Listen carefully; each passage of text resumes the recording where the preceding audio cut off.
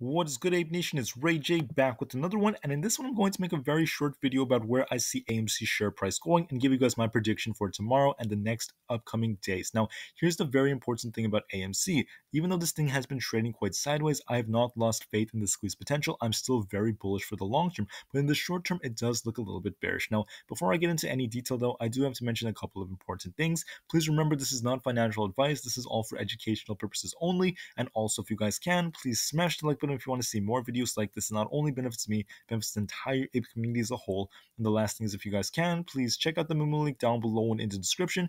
If you do sign up for Moomoo, deposit $100, you're not only going to qualify for up to 5 free stocks, each worth up to $3,500, but you're also going to have the opportunity to win up to $200,000 as Moomoo's giving away 200 grand for the new year. So if you want your chance, guys, please check out the offer down below. And with that out of the way, let's get on with the video. So AMC, we were on this big reversal, and I did talk about this channel here, but we ended up breaking out of the channel. So I drew out where I see it going, and you guys can see right here, I never touched my lines from yesterday.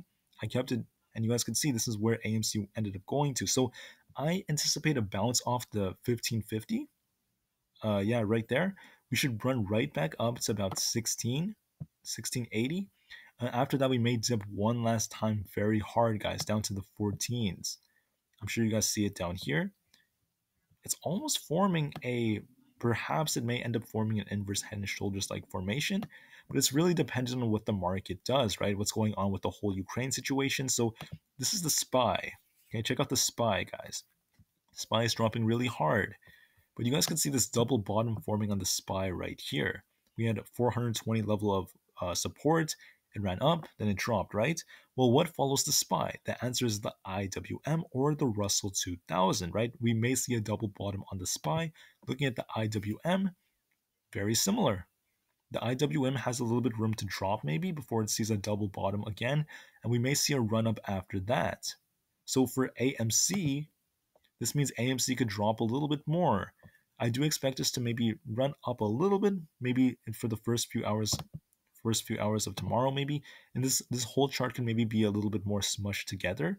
Then we may drop really hard right down here, then we slowly start to run up, we drop again, then we run up again, depending on what happens in the whole Ukrainian situation. But right now, for the long term, super bullish, guys. I can't wait for what the future holds. For the short term, I am still a little bit bearish, but I have not lost faith in this company. In fact, I'm very excited for what the future holds for AMC because they have earnings coming out, guys. I think earnings is going to be pretty good, and we could see a trend reversal by then. We could start to run up.